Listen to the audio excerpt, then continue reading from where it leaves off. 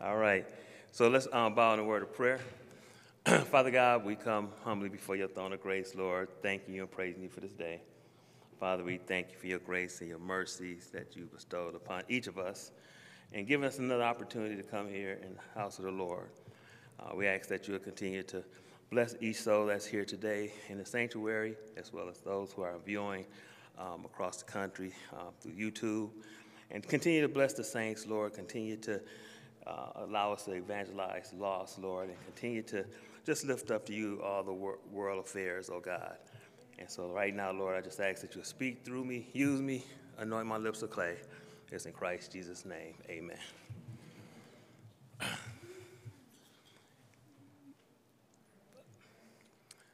You know, over the last few years, we've gone through a lot as a people, as a country, just throughout the world. And I remember when we first started having Sunday school online, and one of my first lessons, we talked about changing your mental models.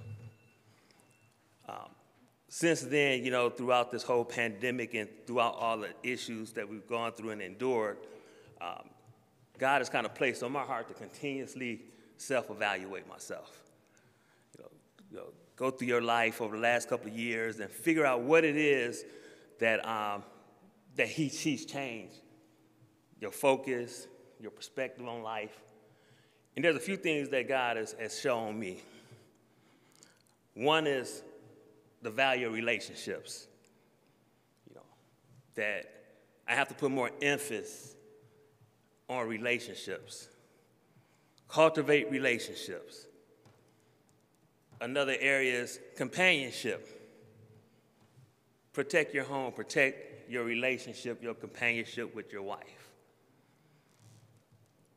He also said friendships, making sure that we protect and enjoy friendship. Be a good friend, nurture those friendships. Just the things that personally I used to take for granted. Yes, I hung out with people. Yes, I just had a mentality of, it is what it is. If they don't call me, I ain't gonna call them. Not knowing what's on the other side, what people go through. And so I started to just really dwell and just for myself, what can I do? God, why is this, why is this? But then he took a little step further. Discipleship. We need to do more. You need to do more discipleship. So what I've done is I've made myself more available to people. Talk to them, listen to them, invest time in them, with them. And that's something that God, I think, as a people and as a church, is that if we're here today, it's a blessing because so many people that we love isn't here.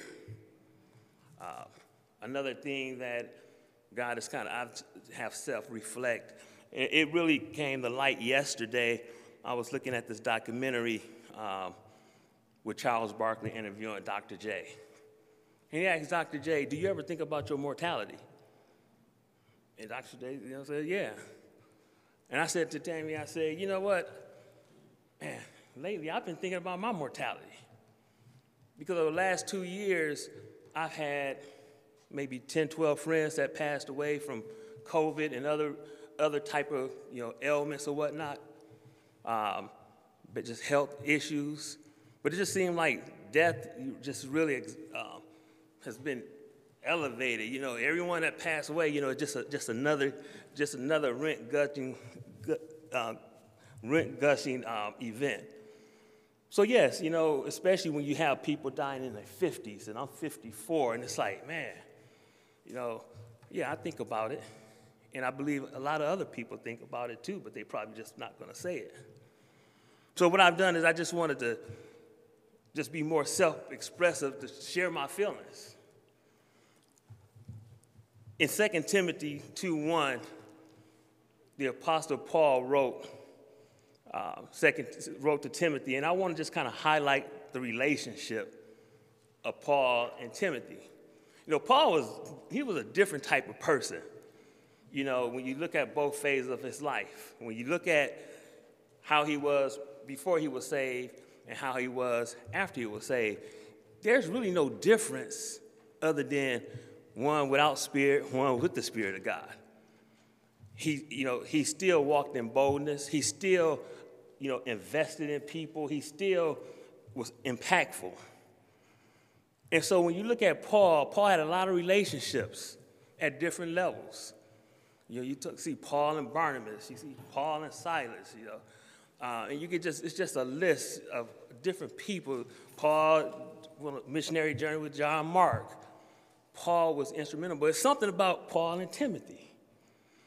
And so in 2 Timothy 2:1-3, it says, "Thou therefore, my son, be strong in the grace that is in Christ Jesus. And the things that thou hast heard amongst many witnesses, the same commit thou to faithful men, who shall be able to teach others also. Therefore, endure hardness as a good soldier of Jesus Christ." So you have Paul writing to Timothy. And what's interesting as it relates to Paul, to 1st and 2nd Timothy, these were letters, or these were, Paul inked these they're earmarked as pastoral epistles. The reason why they're called pastoral epistles are because they were written specifically by Paul for a specific purpose. He wrote to Timothy addressing a specific of how to lead a church, because he was a young pastor. Church leadership, church discipline, Christian living, all of those things, all those elements are things that only pastors have to deal with. And that's what Paul was doing. He was saying, okay, I'm going to write these letters to Timothy. As you look at these epistles in 1st and 2nd Timothy, and then also Titus was the third pastoral epistle. And you go to the next slide.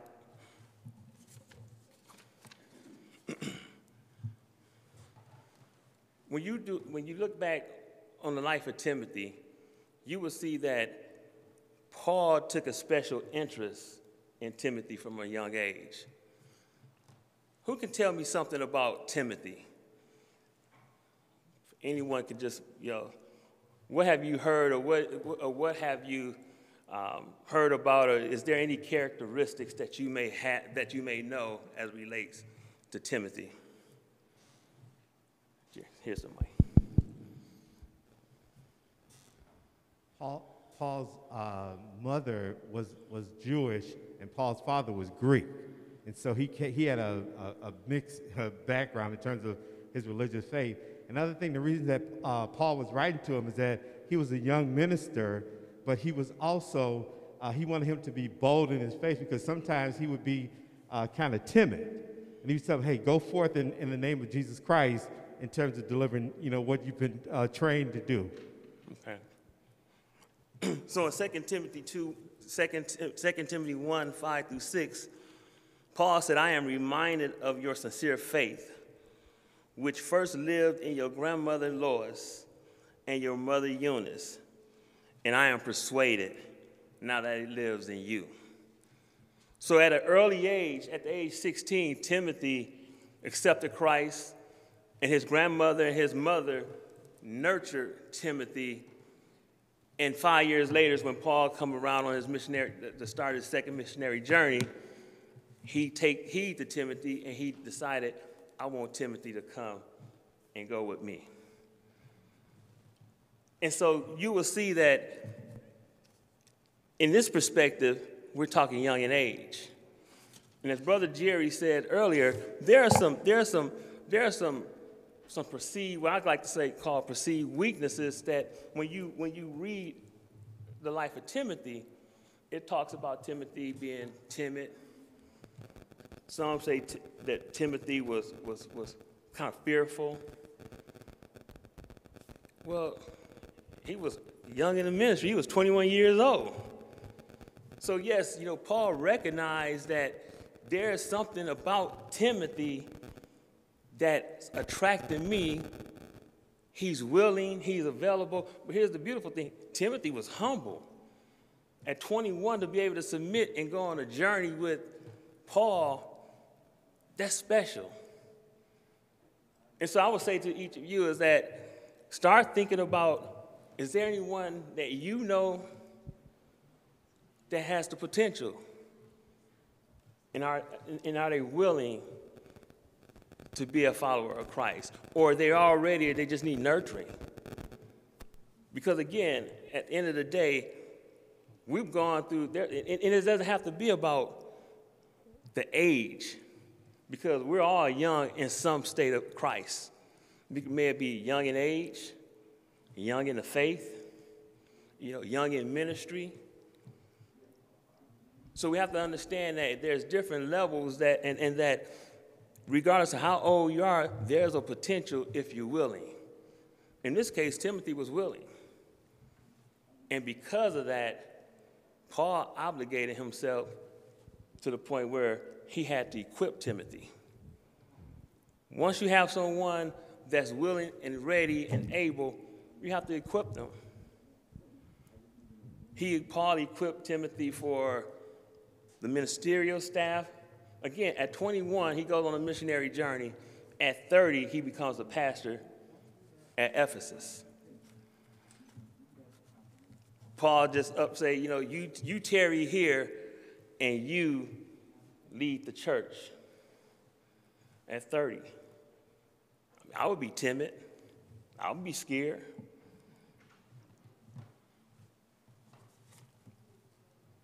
Any questions about Timothy and about Paul?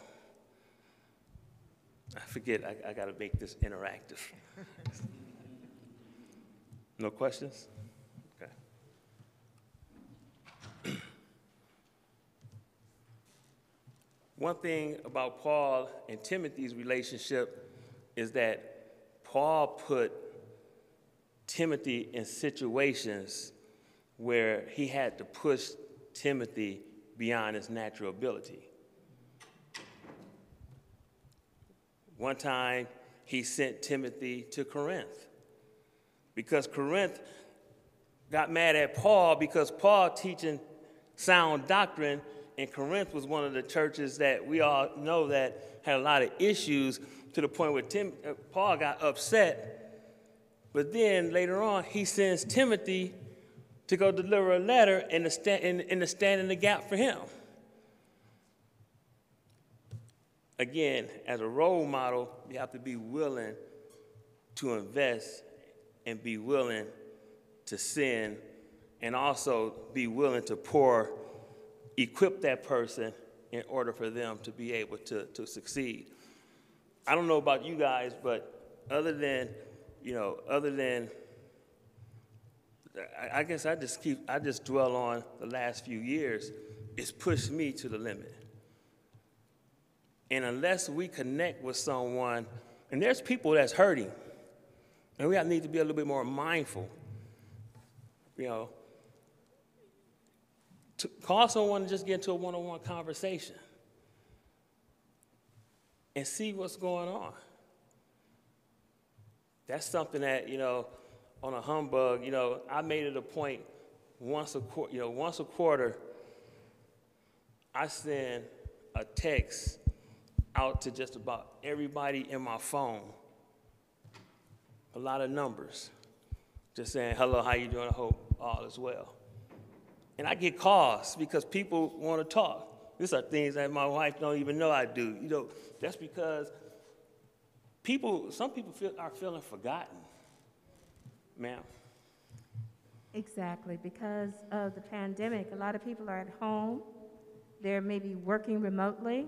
They're not in the office anymore. A lot of people aren't in church. There are some limitations. People are feeling isolated. And if you just sit at home and you're not really filling yourself with the Word, then you start watching television, you watch the media, you listen to all these negative things, and you start feeling despair. You have feelings of despair, and hopelessness. And this is a time where we need to be active in encouraging people. Just a quick phone call, or we have technology to do a text in a few moments. And this is a way that we can reach out and be those hands and feet, and especially at this time. Right. Amen. You know, social media gives a false illusion that we're connected. And so people are on social media, we're all on social media, but when it comes to trying to get people out, especially now, you know, yeah, it was COVID, things are starting to open up, but, you know, some people aren't even attempting to get going again. There's a lot of people, I think they say that, one I found was interesting, they say loneliness is an epidemic that's on a rise, that people, although, again, you think you're in the mix of what's going, you know, in the mix of, you know, companionship and all that, but loneliness is on the rise, and that's leading to anxiety, that's leading I think depression is up like 35% versus pre-COVID.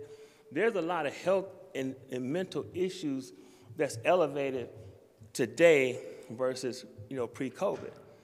Some people, you know, and we all know that depression, those things sneak up on you. You know, you don't even know that you're depressed. You don't even know that I'm feeling some type of way, and I don't even want to make an attempt to even come back to the sanctuary. You know, some people have fallen to some saints have fallen to the wayside, and they don't even really know it.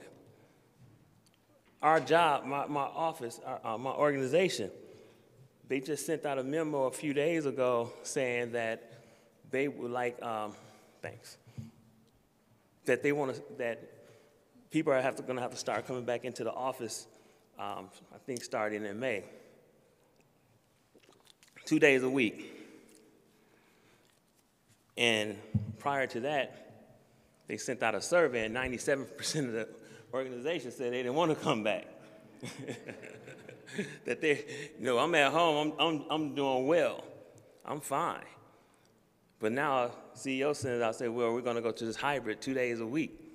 Matter of fact, I'm going to even tell you what days I want you to come in. It's going to be Tuesdays and Wednesdays. And now you start to hear a lot of chatter. People don't want to go back. That means people are going, they're going to leave. They're going to look for other jobs, and we're probably going to start having an issue. So unless people are, you know, we have to get people back connected. And that's one good thing about Paul is Paul stayed connected to Timothy. First Timothy, he outlined everything that Timothy needed in order to be successful. And likewise, we're going to have to be proactive in helping people get back in this game called real life. No more Zooms all the time and all the internet stuff. We have to get people back. And it was another interesting conversation that I heard when they said there's a generation of babies that was born that the only thing they know is mask and social distancing. And so there's going to be a problem. They believe it could be there may be some social skill problems, especially, you know, kids that's in early ed right now, because, you know, we taught them for 2 years how to social distance and physical distance from one another. And so if that's a problem at the young age, I mean, us as older people also, there are some issues. So again, I'm just saying, we have to think about these things. Sister.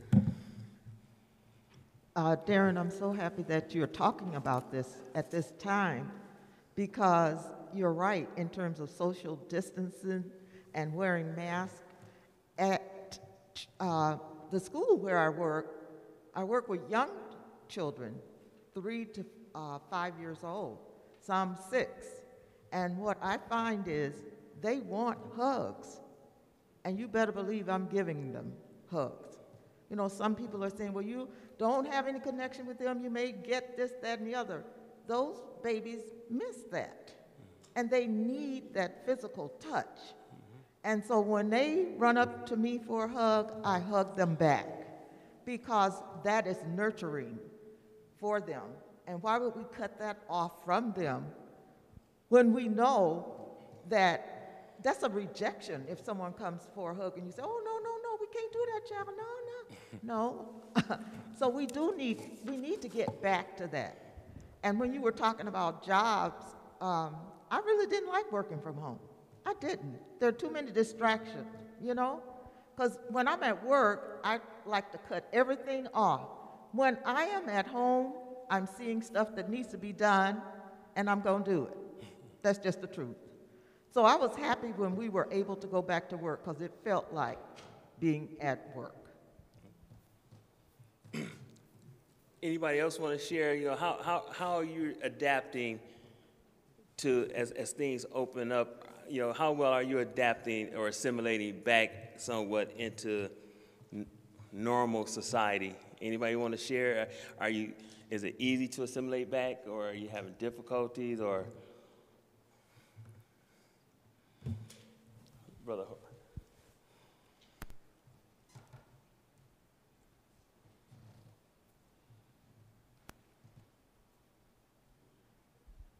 It's interesting that you're referring to Timothy and Paul relationship. One of the things that I get from the relationship in terms of what we could do today is that Paul wants to move Timothy from preference to conviction. Because when you're convicted with something, when you have that conviction, you are compelled to do something with passion. And to answer your question, one of the things that I've started doing and what I do for a living is that I have the opportunity when I'm with people is when they're going through problems, the first thing I ask them, I said, do you know God? And it opens up a conversation for me to be able to explain to them that if you knew the God of the Bible and understood the things that was going on, you would have greater hope. So it allows them to ask me questions and allow me to be able to explain to them why I'm convicted and why I have hope. In the midst of chaos, I have hope because I know the God of the Bible. So it gives me an opportunity to really share the gospel. In fact, last week I had an opportunity to share the gospel with someone, and the person was so attentive, and they said, you've never shared with me this before. I said, that's because the timing wasn't right, but because we've developed a relationship, it has given me an opportunity now to talk to you, and I noticed that you were very attentive in what I was saying, because the person was really concerned about what was going on in the world and society. So she said, you have made me feel so good by sharing this with me. So to me, it's all about being convicted, and conviction will compel you to be able to share what's on your heart and not be ashamed of it. Amen.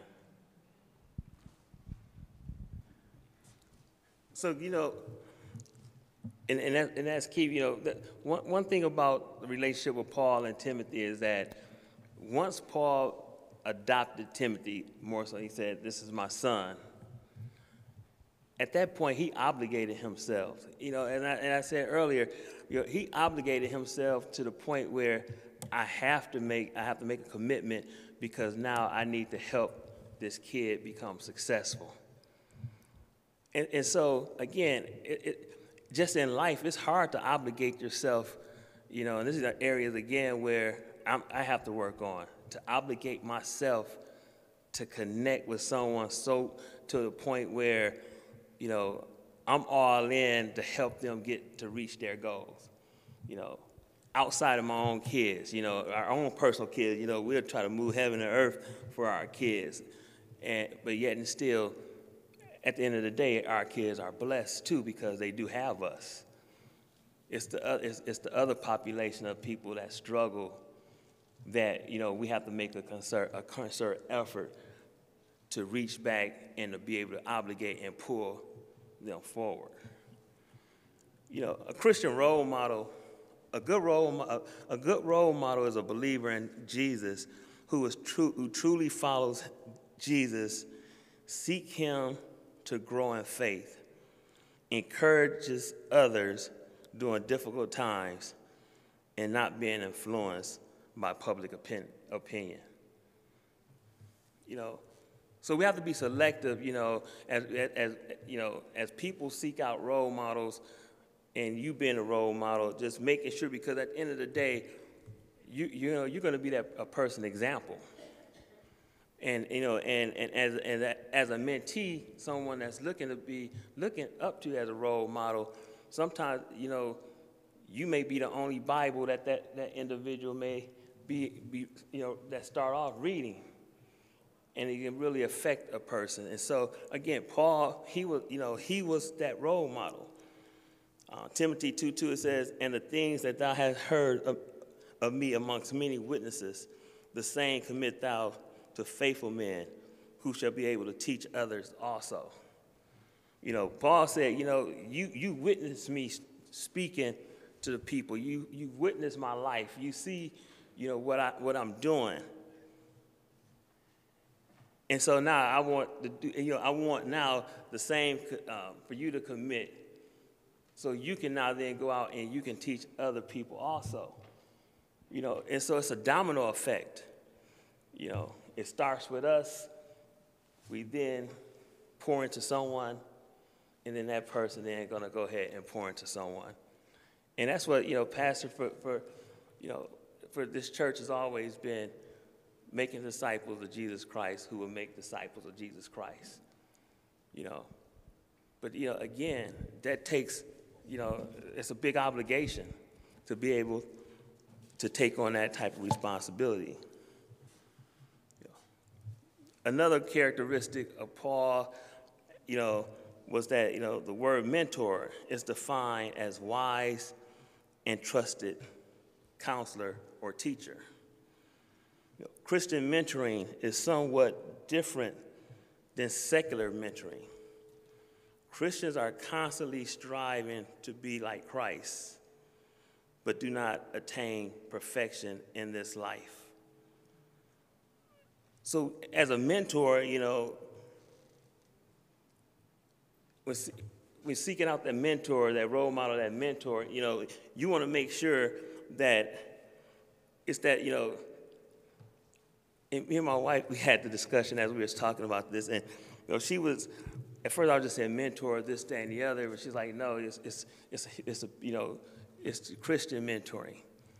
And so I was more so compartmentalizing mentoring. If you like basketball, you find a person that has the same passion of basketball or whatever it is, you find, and they mentor you, but at the end of the day, no.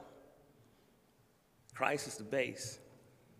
They're the center. So if you're looking for a mentor, someone to pour in your life, first and foremost, regardless of what it is, make sure they have a Christian base. Because with that Christian base, everything else flows out. So because at the end of the day, basketball, I want a Christian counselor, a Christian mentor, because he's going to help me practice not only basketball, but also practice self-control. Don't argue with the referees.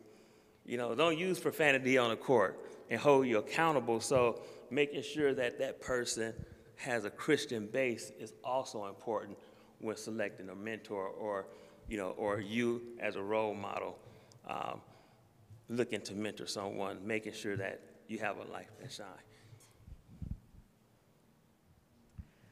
There's just a comment in the chat, and it's kind of going back a little bit of what you were talking about, but it reads, during this pandemic, I try to impress upon my family and even friends and neighbors to focus on what things you can do with caution rather than the things you can't do.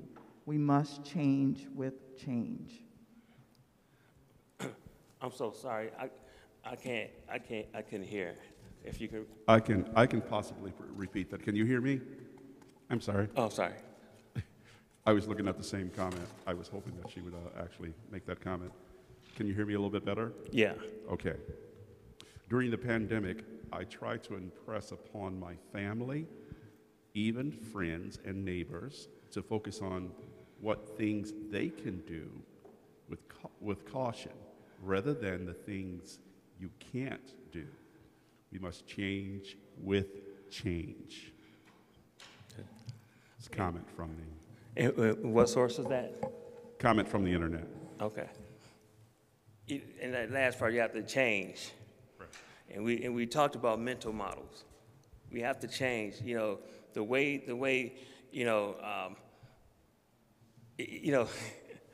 just within our household, we have our daughter living with us for a period of time, and just being reconnected with the millennial mindset. And my daughter, who's living out of state, a millennial. So what I've done is I have to learn to listen. I have to change some things, the perspective and outlook on life. And in the beginning, I used to be very combative. No, you got to be this way, you got to be that way. We have to live this way. You got to go to work, you have to be like this. So, I had this whole this mindset. But what I've learned, again, through the pandemic, is that we had to pivot. And we was forced into change. And really, that force into change changed my perspective. And so now, what I've done is you try to build off that. We have to be better listeners as parents. We have to be better listeners to our kids. And I think for myself, I think back when my kids were younger, some of the dogmatic approaches that I had. And so you kind of have to dial it back at some point and say, okay, I got to listen before I react. Just one quick comment. As I hear you talking about mentorship, what I hear is that not only do you have to represent well, but there are others that help. Thinking of Timothy again and his grandparents, Eunice and Louise, is that who it was, I believe? And they played a part, which makes me think about us as individuals, as aunts, as uncles, as brothers, collectively mentoring our children, doing things differently. Right. Looking at them and seeing what their bent is and helping to mentor them by coaching them and things of that nature. I'm sure Timothy wasn't all that crazy about following in those footsteps, considering that Paul was beat half to death and he said, come follow me. Right. Right. So sometimes it can be a little discouraging, but looking at the bigger picture, and sometimes that takes for lack of better terms, a village. Right, exactly. Yeah. Another important element of Paul was, he was an encourager. And that's something that we have to do a better job of, is encouraging people. In 2 Timothy 2:1, it says, be strong in the grace that is in Christ Jesus. So he's telling Timothy to be strong, and he inked this 2 Timothy, right before his death. And he was saying to Timothy, I've given you I've equipped you, I've poured into you for over 15 years plus 20 years, and you're still relatively young. You're under 40, and you're under 40 during this time, they looked at you as being a child still. And he said, be strong. And so regardless of because he knew the problems and the struggles that Timothy was going to have with, you know how it is having a 35-year-old. What if a 35-year-old came to New Testament and became the pastor?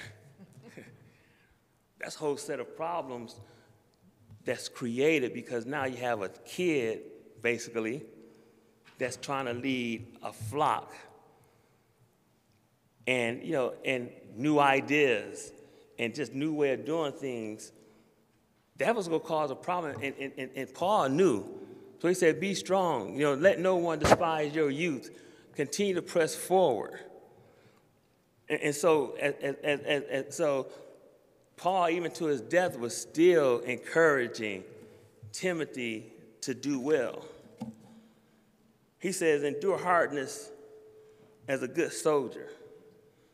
Endure the pains, endure the struggles, focus, Be respectful. Make sure you follow God, your commands. The Bible is first. We have to make sure, you know, he wanted Timothy to understand, I need you. You know, it's almost like Paul was the hype man. He was hyping him up, saying, you know, you got to do this. In Galatians 6:9 says, let us not be weary in well-doing, for in due season you shall reap if you faint not. Due season. He said, Timothy, be not weary in well-doing. You know, keep doing well. And I think that's what we have to tell people right now. You know, don't be weary. You know, we're almost out of this pandemic. You know, we're almost on the brink of creating a new normal. You know, you got to get back into the sanctuary. Come on and, you know, let's have a fellowship safely, right? Whatever we have to do, but you got to pull people and help them to not get weary. Sister. Yes, I like what you just mentioned about encouraging people to, especially the young people, to do and be who God called them to be. I think one of the things is us also as a church, as we encourage people or the young people to go ahead and do it, but to also be welcoming of the gift and the talents and what, you know, and the appointment, the anointing that God has on the young people, so that we welcome them with the new ideas and ways of doing things. I think that is also encouraging.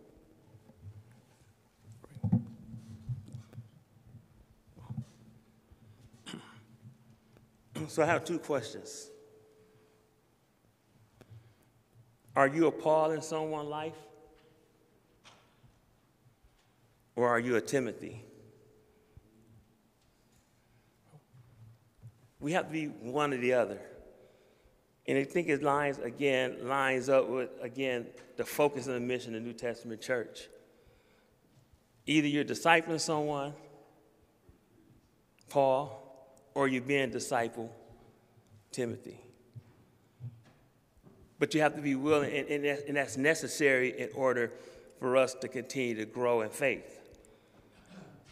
And what's so interesting is that even though I may be a Paul in this relationship, I still got to have a Paul. I'm Timothy, so we really play dual agents. I'm a Paul in someone's life, but I'm also a Timothy in someone's life.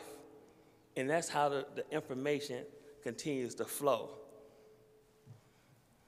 Actually, you just said what I was going to say. You can be a Paul and you can be a Timothy.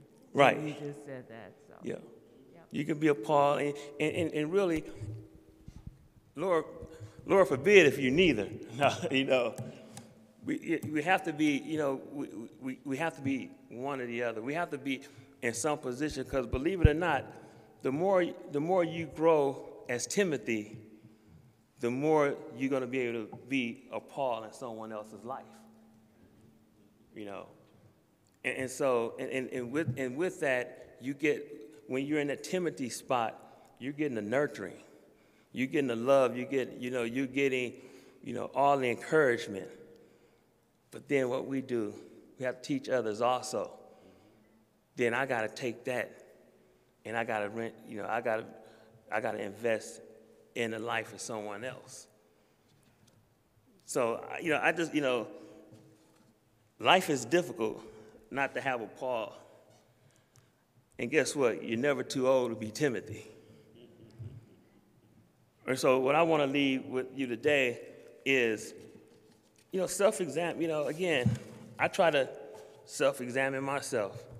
Sometimes I'm proactive in self-examining myself, meaning, okay, I'm just going to lay and let the conviction of God's word get inside of me and to show me where my shortcomings are and the areas in which I need to grow in. But then sometimes, I mess up and the wife get on my case or my kids get on my case, and now I'm convicted.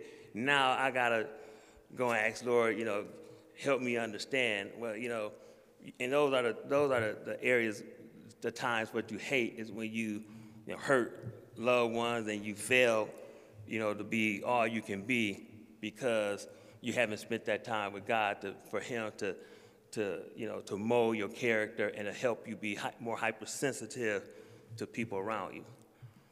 And so, in conclusion, every parent should remember that one day their child will follow their example instead of their advice. Every parent should remember that one day their child will follow their example instead of their advice. And secondly, if the Holy Spirit lives within you, then you have something to pass on to another person. So are you a Paul or are you a Timothy? But at the end of the day, we're both. Any questions?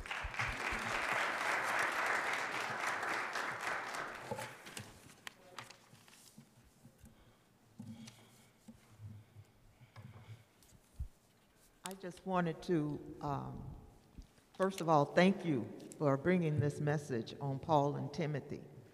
And I just wanted to also share an example of Paul and Timothy right within this church, because when my husband Frank was saved, Oscar took him under his wings, and he walked with him. He taught him. Him and his wife discipled me and Frank. And at first I was thinking, why do I need to be discipled, you know? But when we went back over that, I learned so much. I think it's vital that we connect ourselves with someone who we may not even think they need what they need because we haven't connected with them. And I think it's a great idea for you to text all the people in your contact list and stuff like that. Because you're right, people are hurting. I do not believe that my husband would have been as victorious as he was had he not had an Oscar, a Paul in his life. And we complimented each other. Frank talked to Oscar, so that time Oscar was the Timothy, Frank was the Paul, you know, so we helped each other out. But you need somebody. You do. You need to have somebody that you can connect with when times, you know, when times are rough and times are good too. But especially now, we need to try to connect with someone within our body, because we haven't seen a lot of people in a very long time. Yeah. But have we taken the time to check to see how things are going with them? Yeah. So I appreciate this message. Thank you. Yeah. Well, and just to kind of add on, you know, as much as Frank was a Timothy to Oscar, he was a Paul to me, you know, because you can never be in Frank's presence where he wasn't always teaching you and encouraging you and pouring, you know, his knowledge and his wisdom and his experiences in you. So, you know, and Oscar has been a Paul, you know, probably Paul to me and to many, you know. So Brother Syphax or Paul, you know. So we have a lot of Pauls, and you know, but again, I know each of them are a Timothy as well, because you can't grow in life, you can't grow in the spiritual walk unless, you know, you sit in that dual seat. I talk to people, you know, daily. You know, I may be a Paul in people's life, but Lord knows I'm a Timothy, you know. We heard Brother James White a few weeks ago. He's a Paul in my life, you know. And I'm constantly, you know, listening. You know, Sundays, I think I listen to messages from 8 to 12, because I have, you know, just different speakers that I've grown attached to over the last 2 years that I'm listening and seeking that knowledge. And it's made a world of difference for me. So anybody else want to share any personal experience of being a Paul or a Timothy or Brother Wilson?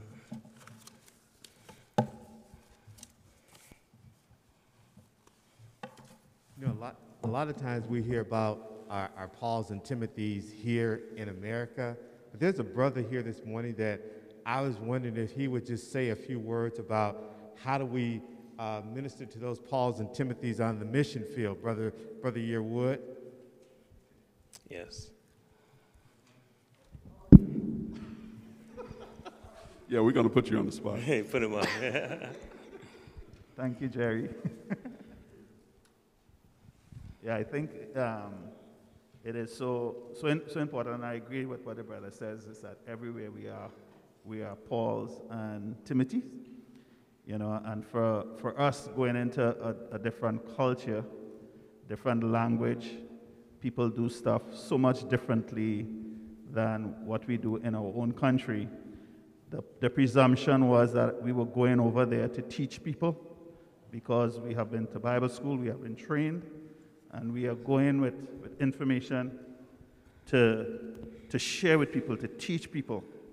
And so sometimes going with that attitude of being a teacher, first coming in from the area of being superior to teach, we had to be humbled first and take on the role of being Timothy's, and even being a Timothy to people who weren't even being saved, who were not even believers at that time. And so being able to have others speak into our lives within this new culture to help us to be better equipped to be Paul's later on, to be able to be teachers. So going in with the attitude very first of not being a teacher, but going in first as a learner into these cultures, and now seeing believers coming up that we have to disciple and counsel in marriage, where culturally their marriage relationships are so different. The issues that they're dealing with are so different from us. But because we were Timothy's first, it helps us to be better able to speak into the lives of these people who are coming to know the Lord. So, yeah, I'll stop there. Man.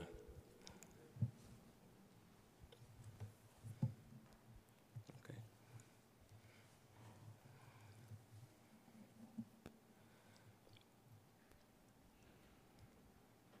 First of all, I just want to say thanks for the message. I think in order to be Paul and Timothy, you have to be very humble, and you have to keep, as the scripture says in James, be swift to listen, slow to speak, and slow to wrath. And so in order to be that, you have to be able to listen, swift to listen. And a lot of times we want to talk everything, but I've got some Timothys in this room, one holding the mic. Some Pauls in this room. One of them's holding the mic. One of them sells cars, and another one preached a message this morning. And so, whatever position you're in, just do it to the glory of God. Yeah, amen. What's interesting, as relates to Timothy is that at the age 21, he was humble to be willing to travel on a missionary journey with Paul. And so, again, when you look at, I told my wife, if I ever have a chance to say this, I'm going to say it. That's why I don't like, when people say the characters in the Bible. They're not characters, they're people. People in the Bible. So when you put it in perspective, people, that Timothy was 21 years old. Think about if you have kids, think about your 21-year-old, and Brother Yearwood comes and he says, I see something in you, come on, and let's go on. I want you to come and go on this missionary journey with me.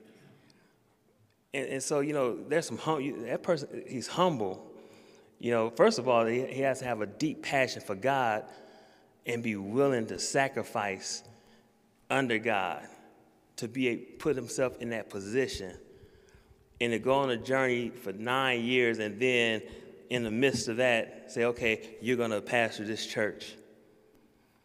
We're talking 21-year-old. But since the age 16, I accept Christ, and I'm being taught to 21, then to go on a missionary journey and then be a pastor at 30. When you put in perspective, understand this is not a character, this is a person. Man, at 21, I couldn't have done it. And so that's what made Timothy, to me, an exceptional person in the Bible. Sister. First of all, I have 2 comments in the chat. Excellent lesson today, Minister Luckett. Thank you. I thought I would read that. And then the other comment, can you hear me? Because I know there's an echo. Can you hear me? I got a bad echo. It's echo. Both It's- of the it's mics pr- are echoing. Sorry. Yeah. I'm going to read this, maybe a little bit without the mic, but it reads, what concerns me in today's churches today is why aren't there more active Pauls and Timothys? Pauls should be reaching out, and Timothy should be placing themselves under the Pauls. We must examine ourselves. Yeah. Exactly. So, I mean, that's real life, you know, and I think sometimes, you know, and this is my own personal hang up. When I hear people say the characters in the Bible, it dehumanizes them as characters like this, they're not real. No, they're people, and these are real live people that's done extraordinary things in the grace of God. And so when you put in perspective that it's a 21-year-old that's on a journey, that's pastoring, and away from his parents, and just the whole gamut, it's like, wow, you know, Paul, you know, I hear people say that the character of Paul. Well, you know, Paul, it was real. Paul used to salute and kill Christians, and God stopped them and turned them around, and he became an apostle for Christ. You know, I think we all know I know a couple of Sauls that got converted into Paul. And, you know, and it's real because when you have a person that you know that was notorious get saved, but the Bible says that Paul went to Arabia, and for 3 years he there, and the Christians were scared to disciple him because they still looked at him as Saul. Well, we know some people that say, I'm saved, and you kind of look at them side-eyed and don't really want to deal with them, you know. But over time, it's about being an example. And then slowly, it's like, man, this person is the real deal. And so that's the human part of the scripture that we have to guard. Brother, we have one more.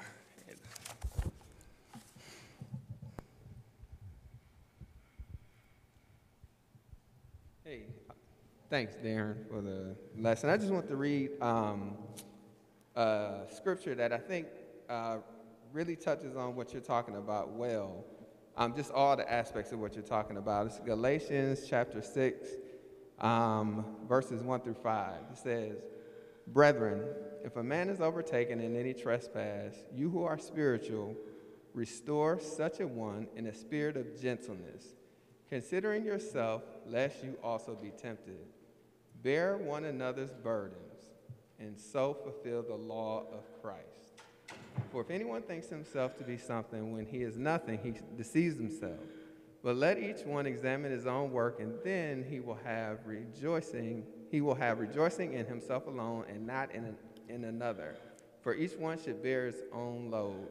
So I think the important part, you know, to the comment in the chat as to, you know, why it is, you know, we're not seeing a lot more of the Paul and Timothy dynamic is we're forgetting what the purpose of church is. It's not just to come and sit and learn. It's to build community.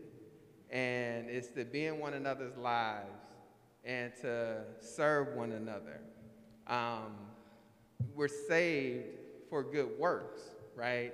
And if we don't embrace what it takes to fulfill the law of Christ, bearing one another's burdens, then we'll miss the mark. And that's difficult, right? You've been saying it, to humble yourself, to submit to God's call, to walk with someone through their difficulties, when you find them in trespass, and still be called to love them and to build them up in the midst of their sin. And also be careful, being mindful of your own sin and your own propensity to fall short, and still, you know, go forward in that calling. It's a challenge. It's really difficult. And yet that's our calling. Man. And so I appreciate you encouraging us today to walk in that calling. Man, praise God. Thanks. Okay. All right. Any other questions before our closing prayer?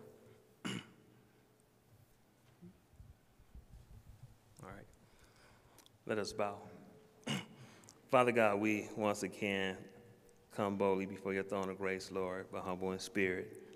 Father, we just ask right now that your spirit will rest upon us, oh God, that you will allow the words that was taken in to just to meditate and to catch root in each of our hearts, Lord, that we may be a better disciple, a better mentor, that we become a better Paul in someone's life, but yet and still be humble enough to have a spirit of Timothy as well.